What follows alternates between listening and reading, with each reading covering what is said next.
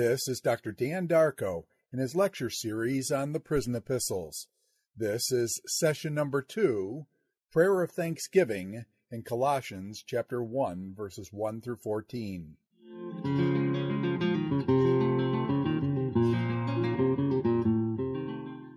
Welcome back to the Biblical Studies lectures. We were looking at prison epistles, and we covered earlier on, we looked at the introduction to prison epistles generally, and we also look at specific things that are related to Colossians. In the past lecture, we examined a few things: the issue of authorship, the context of the letter, and I clarified a few things so that we can now go into the text and begin to ask questions like, why was this letter written? What is going on? What are some of the things that we need to know to actually have a good grasp of what this letter is about? So we'll move here quickly to begin the second lecture, looking at the purpose of the letter. And then from the purpose, we'll go straight to start looking into what is going on in chapter 1. So first, let's look at the purpose of Colossians. By the way, purpose, the English word purpose, is one of those words I have had people tell me several times in America, in England, on the European side of things, in Eastern Europe, Croatia and Bosnia. It's amazing. They've all been telling me, you don't know how to pronounce that word. And you have to pronounce it correctly. Purpose, when I mean purpose, what I mean is P-U-R-P-O-S-E. Okay, so the purpose of Colossians.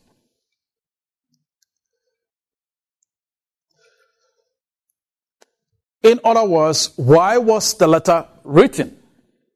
Well, the letter was written to address some specific issues that were going on in the church. Imagine when I refer to the word church here, let me just clarify something here. When I refer to the word church here, don't imagine a cathedral full of people who come and meet on Sunday, and then when they come and meet on Sunday, they have some wonderful hymns such as Amazing Grace, and one of my favorite, a charge to keep I have, and a God to glorify. And then a preacher stands up and preach wonderful sermon. Don't imagine that. Imagine, in my reference to church here, Christians who meet in people's homes with the average size that we know the largest home could actually accommodate being 50. They come, they may sing, they may share a meal, they may study the scriptures, they may encourage each other. Imagine such a church.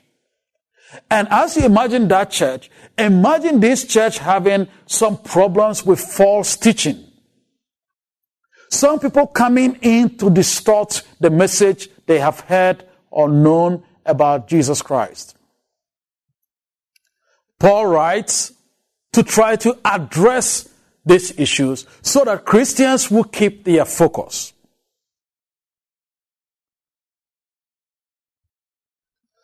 But as we think about a false teaching, you may want to ask, what is the nature of this false teaching? Well, some scholars think by just looking at the text closely, especially chapter 2 of Colossians, one begins to observe that the letter is dealing with what they call Jewish mysticism, which is, as I use a modern language, a hybrid of some form of Judaism and paganism meshed together. If you are in Latin America, there is now something they call Santeria in some of the countries, where there is a mesh of Christianity and pagan activity. That kind of mystical activity going on, as some scholars would argue. I should say, though, that in recent years, a good number of commentators in this subject are moving away from that viewpoint. There is an old view that the letter was written to address some Gnostic influence or Gnostic activities in the church.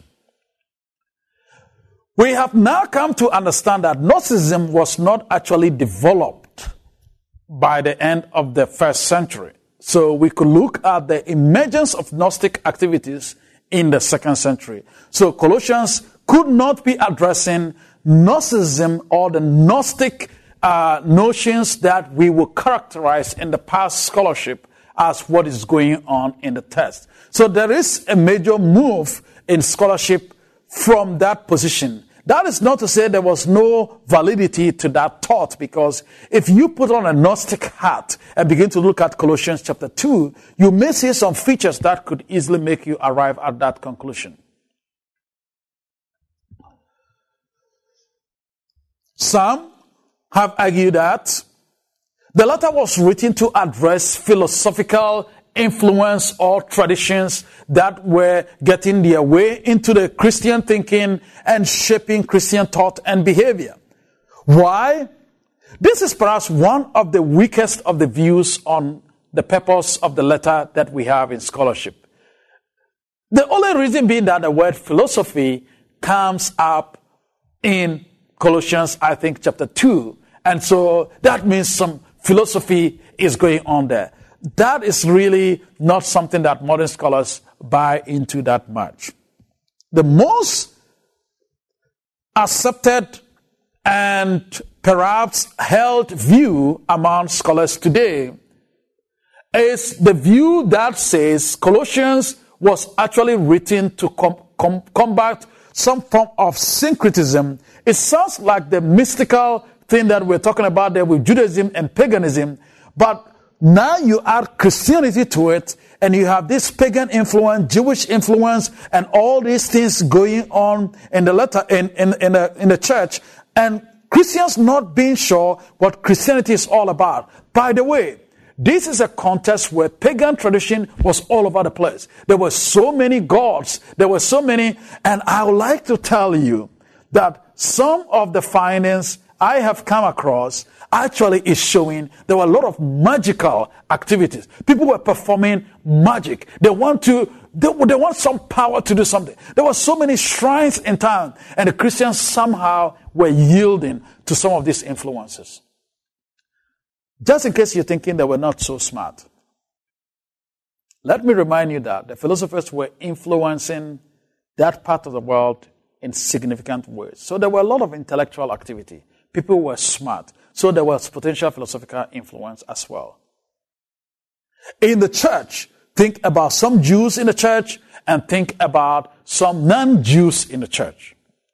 One group coming from pagan background, one group coming from traditional Jewish background. And they are trying to live Christian life in this pluralistic context. Clint Arnold, I should say, first maybe I should establish a disclaimer. Clint Arnold is now the Dean of Biola Talbot School of Theology in Biola University. Clint's argument is now what is held to be the most, perhaps the best explanation, I should put it, to describe what is going on in the letter. And Clint is the one who proposed this syncretistic view for us. And Clint has this to say, which, interestingly, you may find modern commentators quoting this same sentence that I have here on the screen for you. The Colossian philosophy thus represents a combination of Phrygian folk belief, local folk Judaism, and Christianity.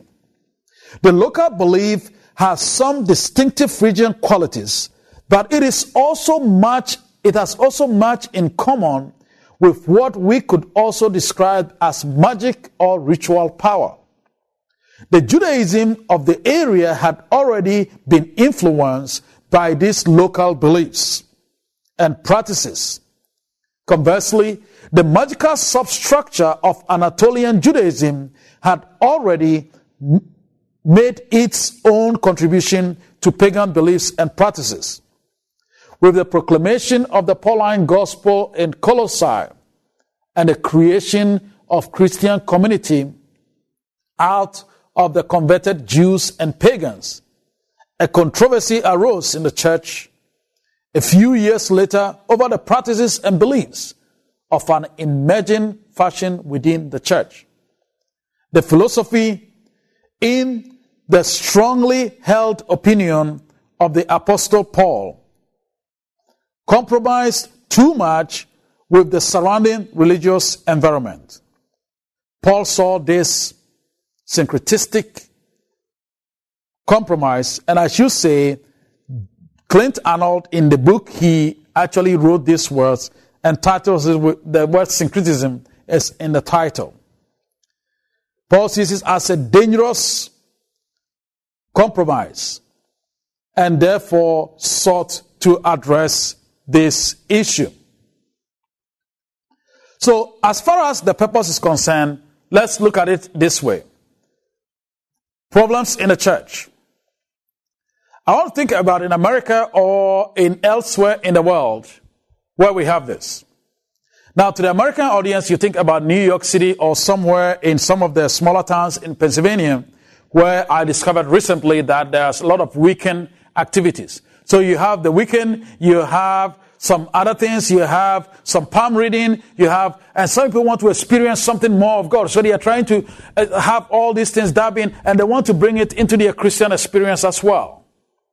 Those who are following this from the African context, or maybe Latin American context, you are aware that actually a lot of Christians still consult pagans for all kinds of things and still think they can go on with their Christian life. So imagine Paul addressing these issues in the community of believers where these are becoming such a problem to contaminate the true content of the truth, namely the gospel. But who and where were these false teachers coming from? Is it false teaching that is going from outside, that is trying to bring things on the church? Is it from inside or what? Well, you can put it on 3 fingers. If we think about one specific heresy, it will be very difficult to establish that in Colossians to say, there's this one specific heresy that is going on here. And so, Clint Arnold's argument for syncretistic tendencies is more bought in scholarship. As far as where the people are coming from, the evidence seems to point more towards insiders. In other words, people in the church who are trying to dab into philosophy, paganism, these folk religions, and all that to have some high level of spiritual experience. One should be reminded that when we say syncretistic activity and we try to explain it, we can't use simplistic language to explain this as if we have all the details of the nature of the false teaching. One thing for certain, the Christians were being deceived. They were being deceived to follow teachings that are not compatible with the gospel. Their surrounding religious and philosophical thoughts seem to be influencing their Christian activities. Paul needed to address that and to help them in a genuine walk with God.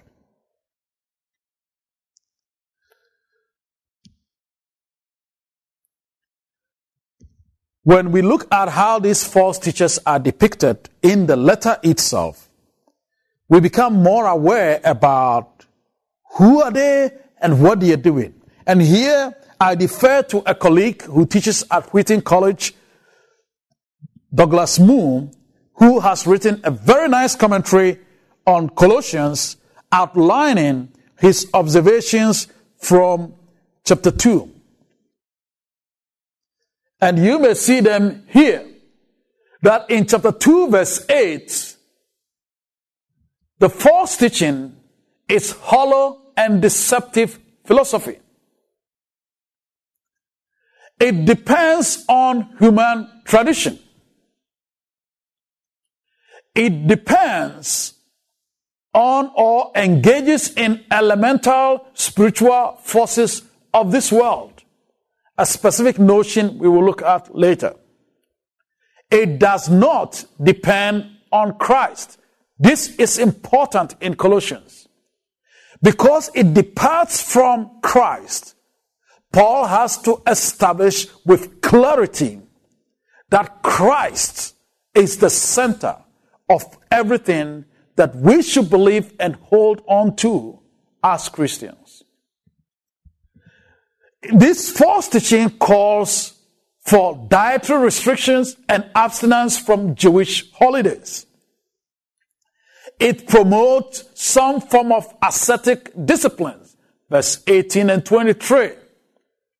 It focuses attention on angels. It advocates for visionary experience. It has some pride component to it. Verse 18, they are puffed up without reason by their sensuous minds, Paul writes. It has no grounding in Christ. And its connection to the head is not stable. And these false teachers promote worldly rules. That should give you idea about the complexity of the false teaching and the kind of effect it was having in the church and how it is shaping people's thought and behavior. So if we know this about the church to whom the letter we call Colossians was written, what general themes do we see in this letter before we look at verse 1? The theological themes I may highlight for you includes what we call the Christ hymn or major cosmic Christology we'll look at in chapter 1, verse 15 to 20. We have what scholars call Raleigh's eschatology. And one of the things I like about this letter, as you would find in the discussion on prison epistles, is the emphasis on knowledge, knowing and learning as a necessity for Christian maturity, so that Christians will be able to know, understand, and live the life that is worthy of those who call themselves followers of Christ. One of the key themes that is not really highlighted in scholarship, but which forms a major part of my own contribution to scholarship in the disputed Pauline letters, is household relations in these letters. So we see these major themes, but you also want to take note of what you may find sometimes even in the titles of books or commentaries on Colossians. That is the Christology, the high Christology, Christ the center, Christ the supreme, Christ the creator and the means to reconciliation with human beings and God, and the need to hold on and be connected to the head, still Christ, so that Christians can live the life that is expected of us. Now, you may want to take your Bible. A lot has been said without picking up the Bible. So take your Bible. You can have whatever translation you like. Preferably, if you have some translations like NIV, ESV, NRSV, and all that, then you may follow the reading I'm reading. I'm actually reading from ESV this time. And let's begin to look at the letter.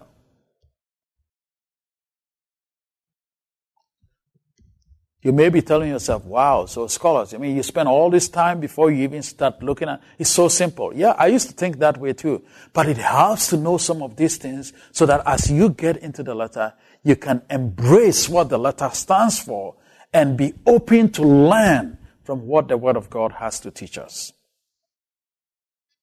As we look at the first few verses of the letter, we come across these lines.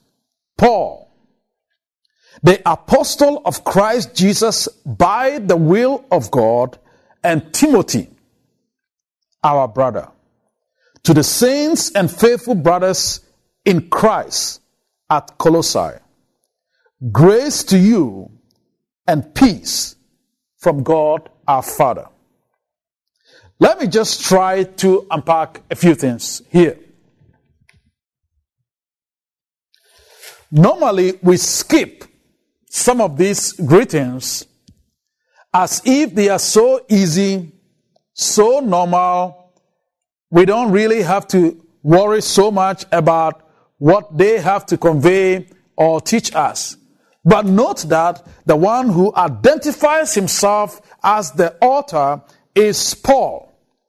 But he also wants to make sure that for the church that does not know him, they actually know something about him and his relationship to the central figure that they would need to know more about in this letter. He is an apostle. He is an apostle of Christ Jesus. He is someone who is sent by, Jesus Christ. He has no message on his own, and he has no mission on his own. He transacts business in the name of the one who sent him. So the word apostolos or apostle, which can mean the one who is sent, or a title of someone who has known and followed Christ as a leader, as we know, for instance, of the apostles.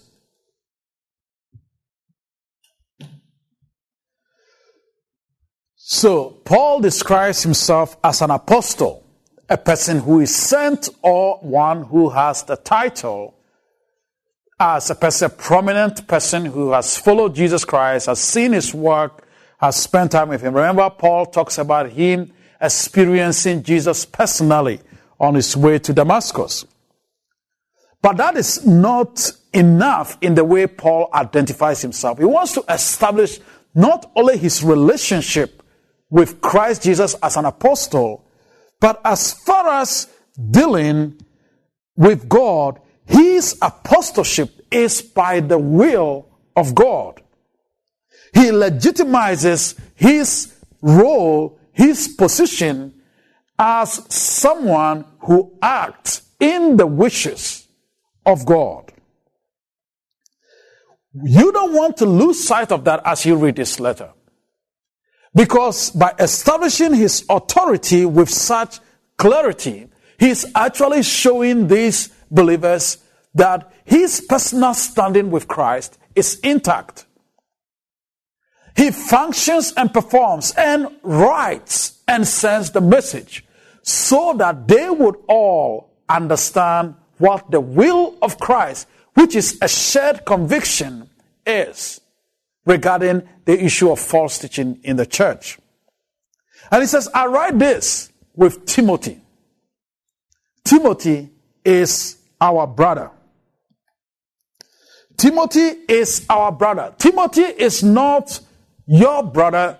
Timothy is not someone else's brother. But Paul uses what we call fictive kinship here. We see ourselves as a family of God, and putting himself in that family, he's telling the readers, though we have not met, or some of you may not have met me personally, we are all brothers and sisters. And I want you to know that Timothy, the one who writes with me, is also our brother, having shared conviction and shared faith in Christ Jesus. And then Paul will go on to greet the church, which is very standard in ancient letter writings. He greets them, and it's very interesting. Look at how he greets them or calls them. This is a church that has some problems in it, right? This is a church in which some are yielding to false teaching, right? Well, Paul calls them saints to the saints who are in Christ Jesus. To the holy ones, literally translated in Greek. By the way, saint here does not mean papal beatification. It doesn't mean the Pope has to make someone a saint. Paul used that to refer to those who have been redeemed. Once they were all sinners. When they encountered Christ Jesus, as he will say in chapter 1, something happened. By the blood, by his work on the cross, their sins were forgiven. And so they had become holy ones. He could refer to them as saints in Christ Jesus. He also calls them brothers. Wow. And he calls them faithful brothers. That is striking. So far, they are showing signs of unfaithfulness in their standing with Christ and in allowing certain things to come in the church. But for Paul, he sees the grand picture, the bigger picture. These are people who are saints in Christ Jesus. They are still holding on to the faith. Do they have some challenges? Yes. Do they have some internal issues? Yes. But they are saints. They are faithful. And he will not distance himself from them. They are brothers and sisters like Timothy, mentioned earlier in the first line. To say they are faithful has both ethical and place. Or to say they are faithful is to say they are faithful in their walk with God, or they are faithful in the way they actually conduct. Even their faithfulness in God will also show that as far as their place in God is concerned, they are deemed faithful ones. Greetings. Greetings, my dear friends. Greetings to the saints. Greetings to the brothers. And greetings specifically to those who are in Colossae. And then Paul goes on to say, grace to you. Grace to you. Peace from God. And this God I'm talking about is our Father. Grace to you. For Paul, grace is not a simple word of charity. Paul, who was once a persecutor of the Lord Jesus Christ, encountered him on the road to Damascus, and there he saw what God would decide to do to him. Instead of spanking him on the head, instead of holding his hair, if he had some hair on his head, and pick him up and punish him and say, hey, Paul, you thought you could persecute me, right? God showed him grace. Grace will become a theological word in Paul. It becomes a reminder of what God has done to us who did not deserve his mercy. In that spirit, in that note, he sends greetings. Grace to you. Peace from God. Peace carries the sense of well-being. Peace is not peacekeeping. Peace from the one who is the Prince of Peace, the one who can give peace from inside out. Peace to you. And this peace comes from our Father. Look at how kinship language features in first two verses of Colossians. Timothy is described as our brother. The church members are described as brothers. And God is described as our Father. So here, even in these two verses, Paul has already established a family a family of God with real family issues to be addressed in the ensuing pages. We are family. Our Father is God. We are brothers and sisters. So let's deal with the issues that will help us to be faithful people loyal to the family honor and the family dignity in the ancient Mediterranean framework.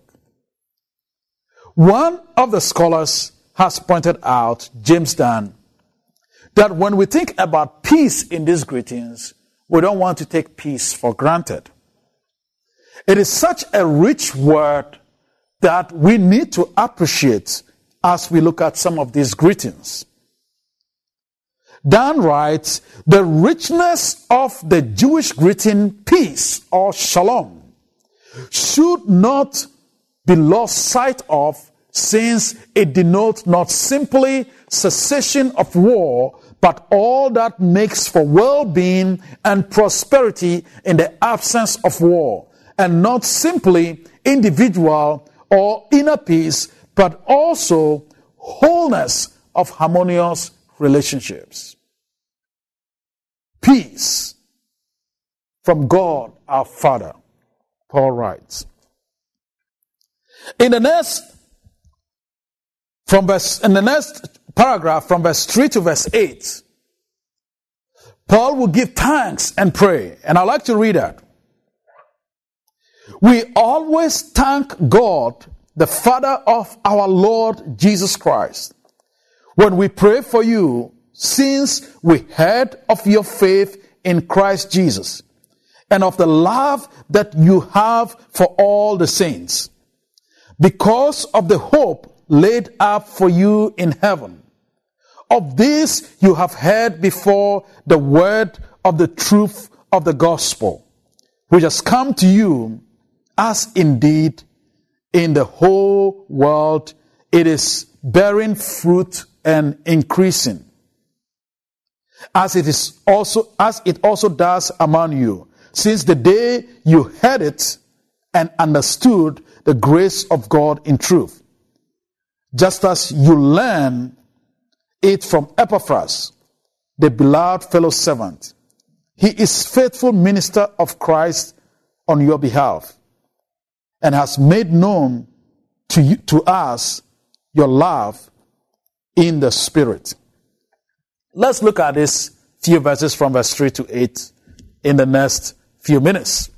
And I'd like to pose 4 windows in which we should use to look into this text. In other words, 4 questions that could help us to look at this briefly.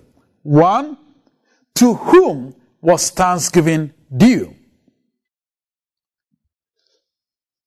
2, what news prompted thanksgiving or prayer? And 3, how did they know about or what actually enhanced the development of some special qualities that Paul outlines? And 4th is, who is Epaphras that Paul talks about? I like these few verses, and this morning actually I was struck by just looking at these verses again, how rich the passage is. We always thank God for you. And I will pause to say, if you have time, look at how many times words like heard appears in chapter 1 alone.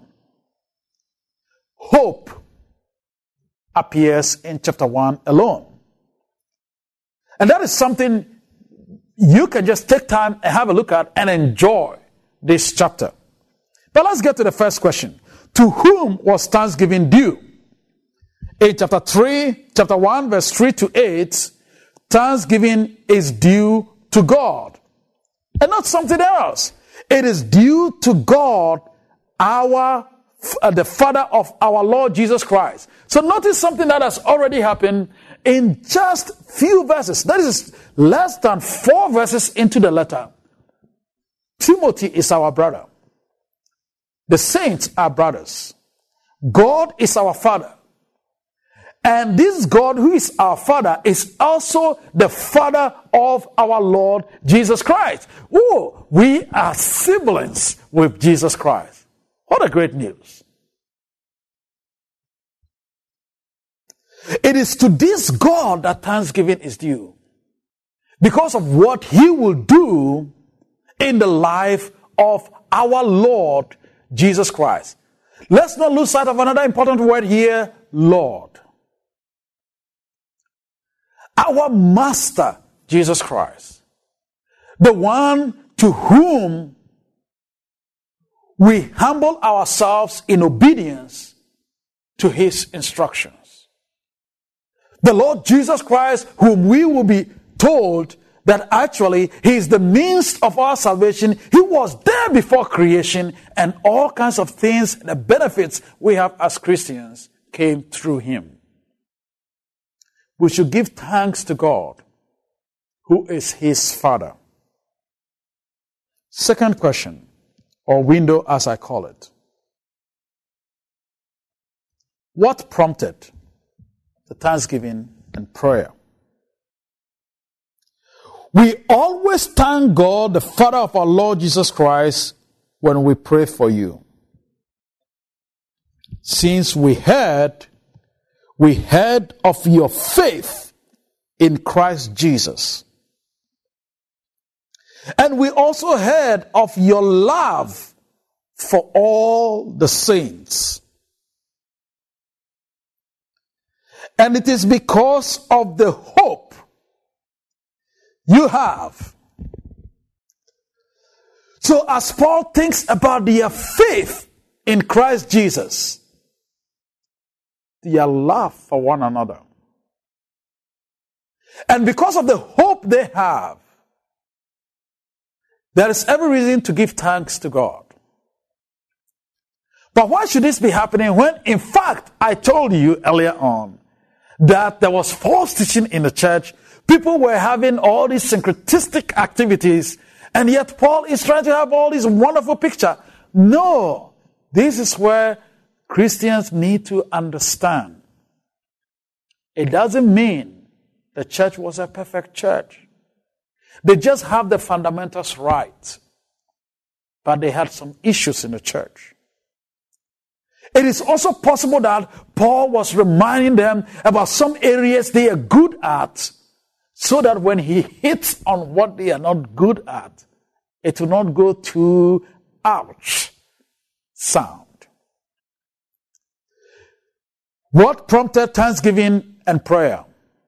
It is their faith in Christ, their love for the saints, and because of the hope they have in Christ.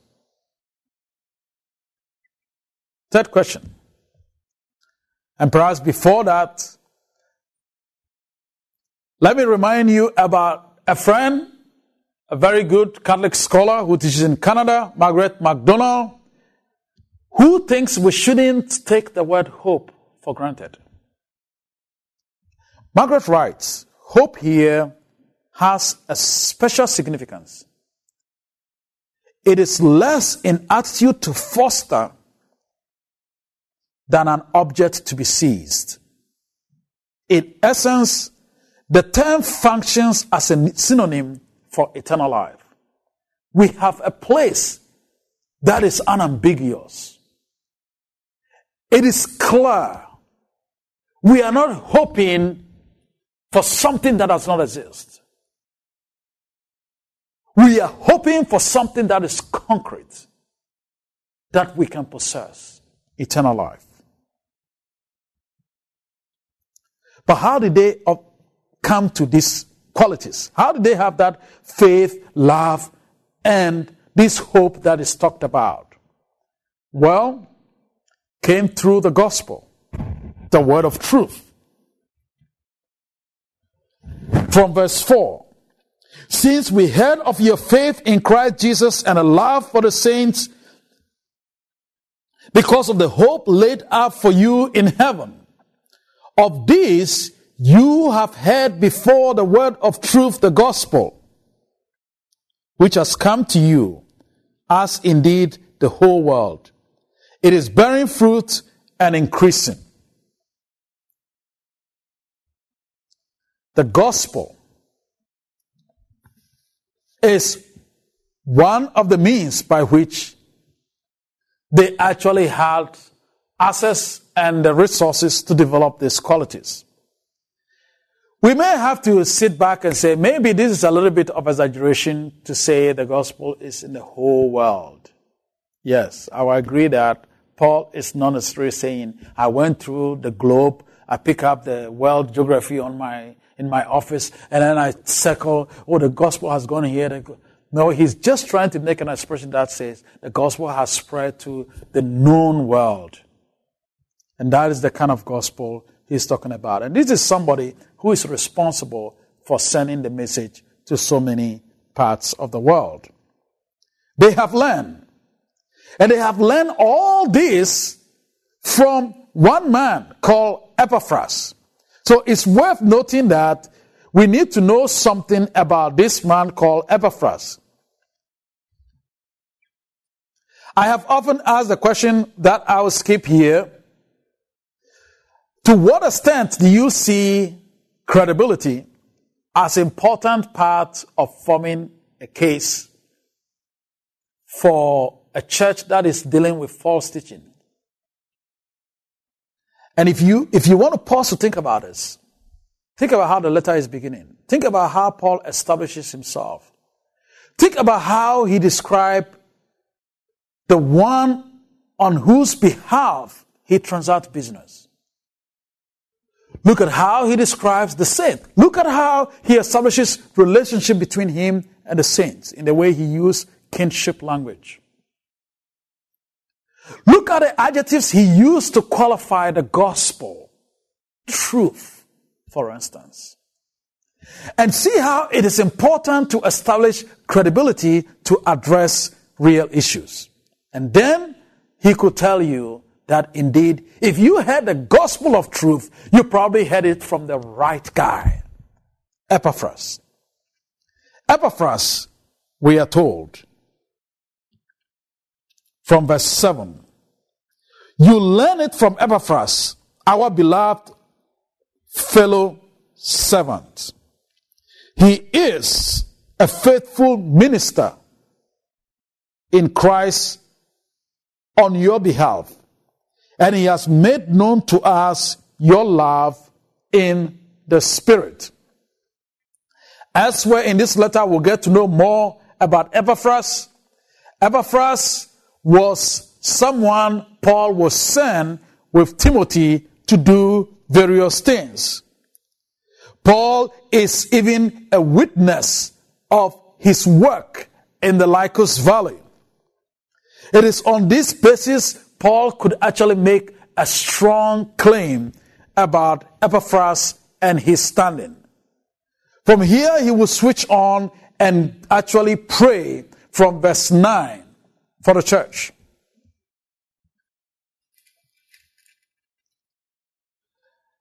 And so, as I read from the ESV, from the day we heard, we have not ceased to pray for you, asking that you may be filled with the knowledge of his will in all spiritual wisdom and understanding, so as to walk in a manner worthy of the Lord, fully pleasing to him, bearing fruit in every good work and increasing in the knowledge of God.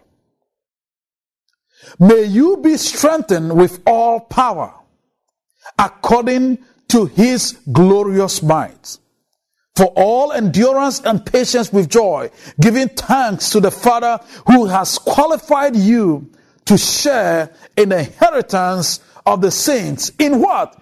In the light. Why? Because verse 13, he has delivered us from the domain of darkness and transferred us to the kingdom of his beloved Son, in whom we have redemption and forgiveness of sins. In this prayer, I just highlight a few things here for you. Note the prayer for knowledge. For the church that is being misled, it is important prayer wish for Paul that they may be filled with knowledge. They may know. I like to tell some of my audience, and I do have opportunity here and there to talk to Pentecostals and Charismatics. I like to say being knowledgeable is not unspiritual. Because when false teaching is infiltrating the church, the community of faith needs to be grounded in knowledge. And the faith that the believers should have should be a reasoned faith.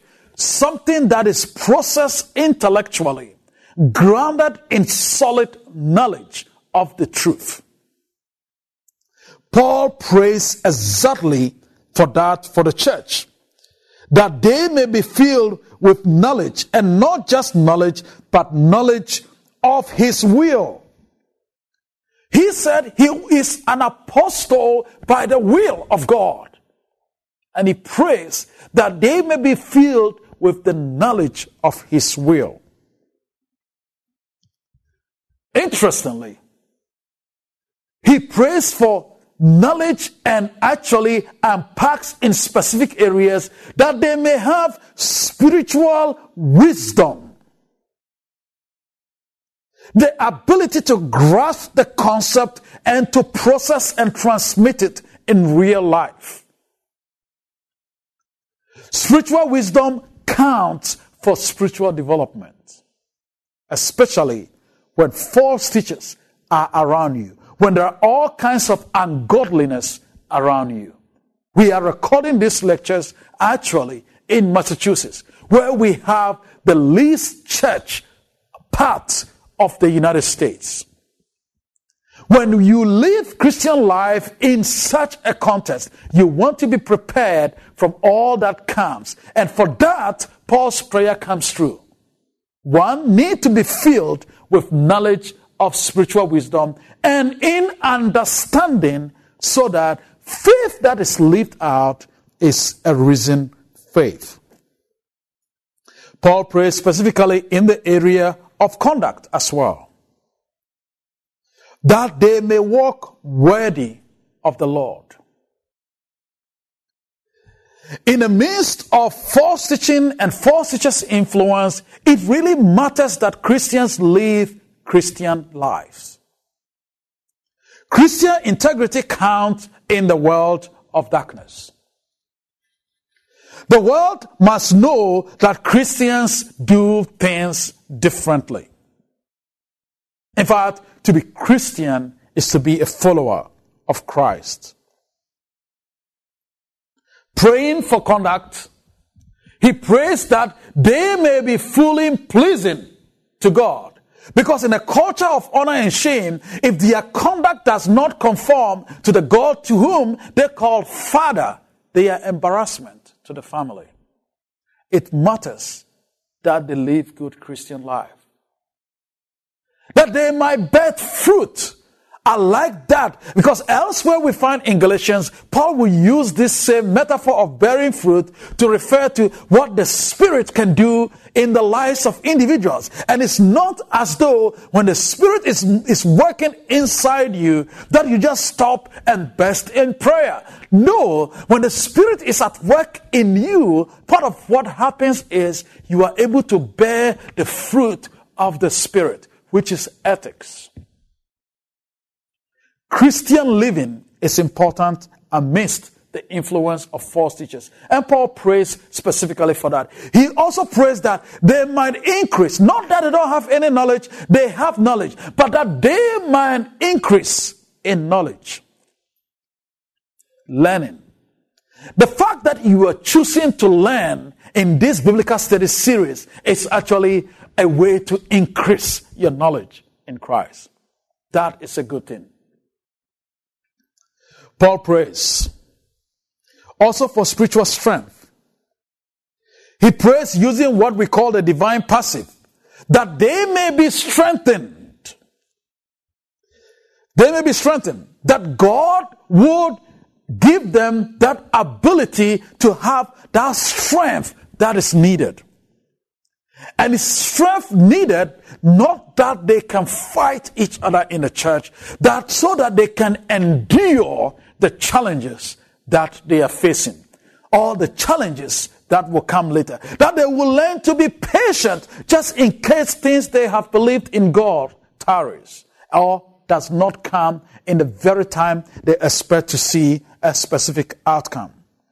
He prays for spiritual strength. And then he prays for their demeanor. He prays that, in fact, there must not be grumpy people in the church, but that they might be filled with joy of gratitude. Verse 11. May you be strengthened with all power according to his glorious might,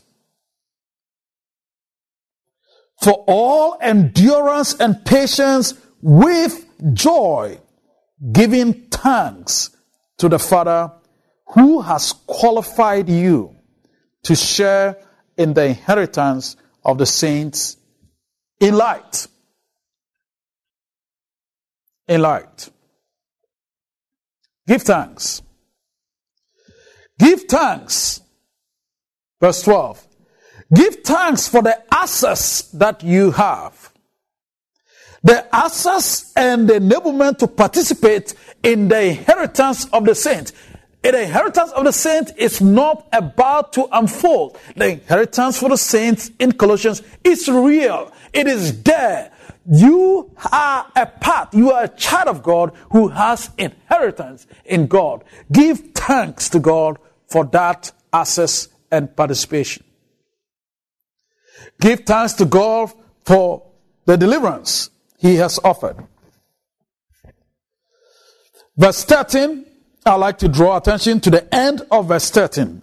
Whatever translation you have, you'll notice that when he talked about the inheritance of the saints, he said, he has qualified you to share in the inheritance of the saints. And there are two words there that almost seem immaterial, but it's really important. He has done all these things in light or in the light, so that he can contrast in verse 13. He has delivered you, or he has delivered us from the domain of darkness, contrasting the light and the benefits in the light. He took us from the darkness, and the word is, he delivered from darkness and he transferred us to the kingdom of his beloved Son.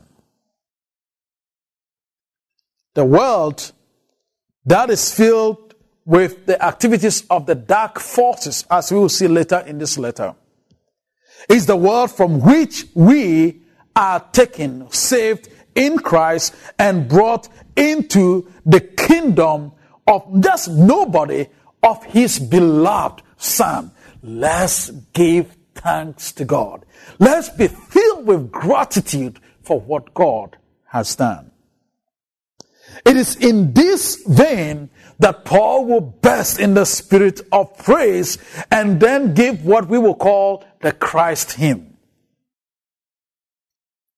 You know, I don't know how you have thought about your walk and your standing with God.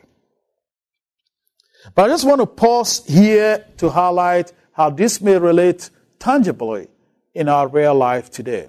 All of us face some challenges in our walk with God.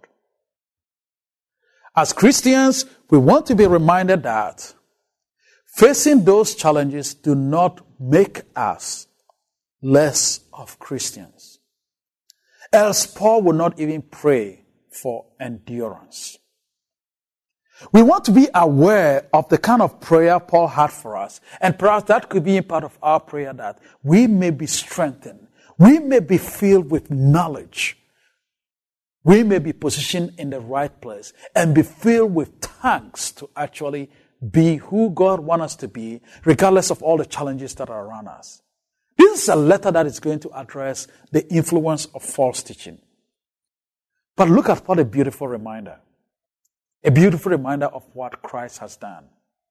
I like the word, he has transferred us. He has transferred us. Have you ever had a bad job?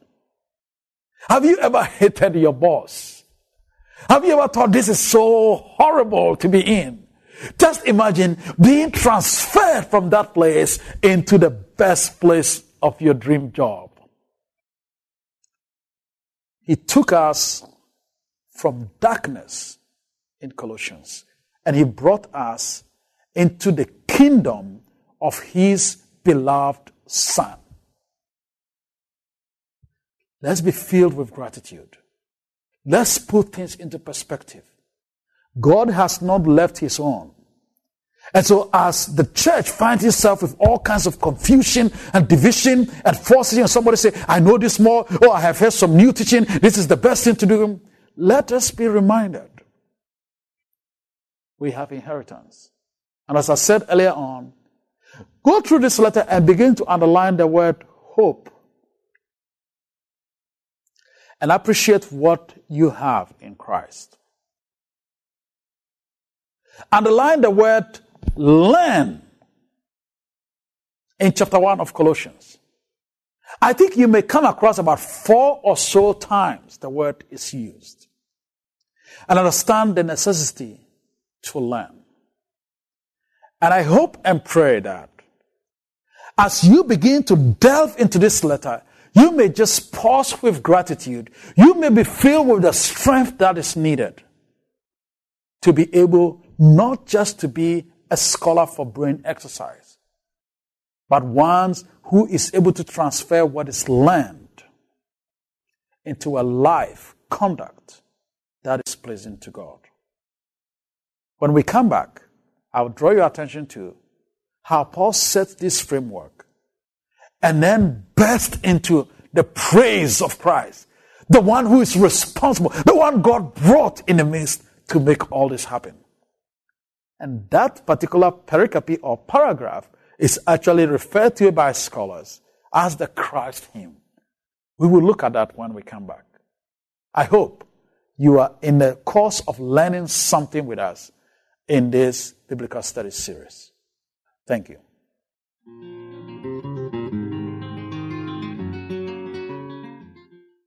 This is Dr. Dan Darko in his lecture series on the Prison Epistles. This is session number 2, Prayer of Thanksgiving in Colossians chapter 1, verses 1 through 14.